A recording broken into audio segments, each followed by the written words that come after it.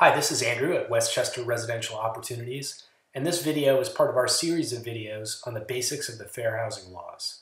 The normal caveats and disclaimers apply. This presentation is being prepared in April of 2020 and may not be accurate on any other date.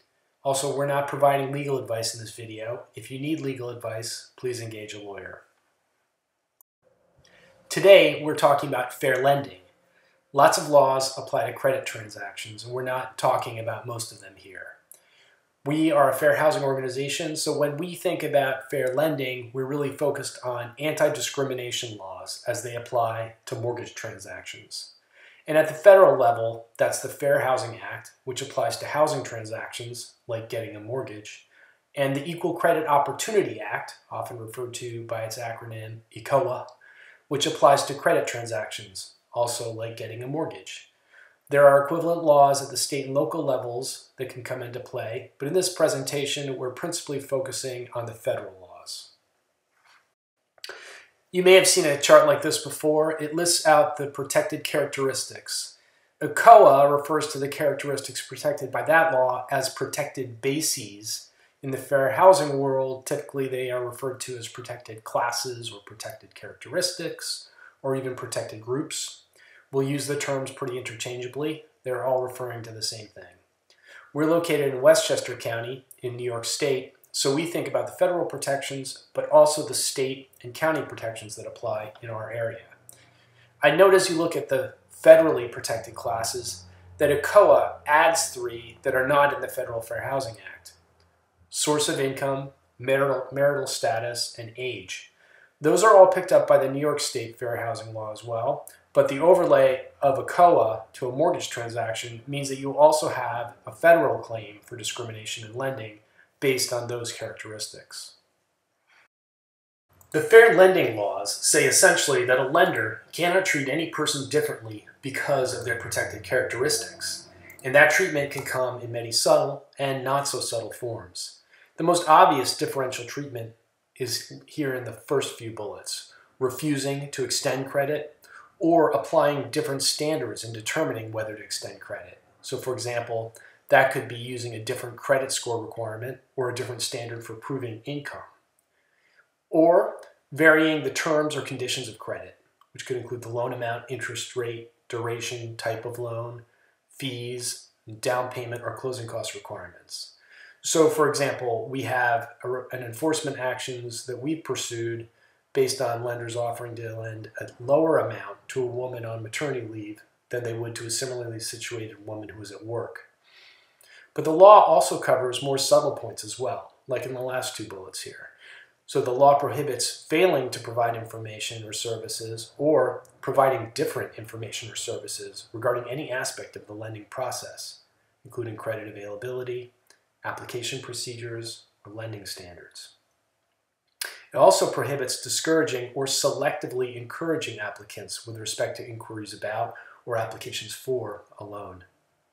And those points mean that every aspect of a lending agent's interaction with a borrower or prospective applicant matters, including the softer elements like what information the agent requests of the applicant, what information the agent offers the applicant, and what level of inquiry or investigation is conducted into their creditworthiness. For example, does the lender make assumptions about the creditworthiness of certain individuals based on protected classes? Take one real-world example. In 2016, the federal government brought a charge against Bank of America based on disparate treatment of white and Hispanic testers. And part of what's interesting here is that much of the discriminatory conduct was not overt, but rather incidental things like whether and how quickly the loan officer called the customer back, or how effectively the loan officer pursued or didn't pursue the customer, and last, how much useful information the loan officer provided the customer. That matter cost Bank of America several hundreds of thousands of dollars in settlement. So I also wanted to touch on a few specific types of discriminatory conduct, just because you may hear these terms thrown around and it's useful to know what they do and don't mean in the fair lending context. Redlining is illegal under both the Fair Housing Act and ECOA. Redlining is a disparate treatment in which a lender provides unequal access to credit based on the characteristics of the residents of the area in which the person resides or in which the residential property to be mortgaged is located. The term redlining comes from maps that were created starting in the 1930s by entities like the Homeowners Loan Corporation, like this map here, which is a map of Philadelphia. These maps were created to tell banks which neighborhoods to lend to. It divides the city into neighborhoods categorized as best, still desirable, declining, or hazardous. Hazardous, and that's the red areas, hence the term redlining, tended to be typically where the brown and the black people lived. Reverse redlining is another term you may hear, and that references a type of predatory lending practice in which the lending providers target a demographic or regional area to sell a bad product, meaning an unsuitable or a disadvantageous product. That can mean a higher rate, higher risk, higher cost, worse terms and conditions. Steering is another term we hear a lot. And the classic sense of steering in the fair housing world is in this first bullet.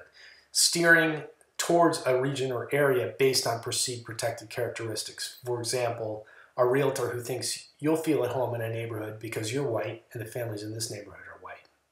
But in the fair lending context, steering has other meanings as well, in particular certain predatory or discriminatory loan practices. Similar to reverse redlining, these can be predatory practices like in the last bullet, basically pushing a product on clients that's less beneficial to the client but more profitable to the lender or the agent. But it can also be more obviously discriminatory conduct, like in this second bullet.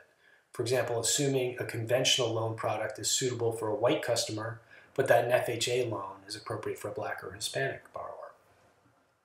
Thanks for joining us today. WRO's Fair Housing Department is actively engaged in community outreach and education to make sure housing providers and lenders and the public understand fair housing and fair lending laws. And WRO also actively investigates compliance with the law. We analyze zoning laws and building policies. We test housing providers and lenders.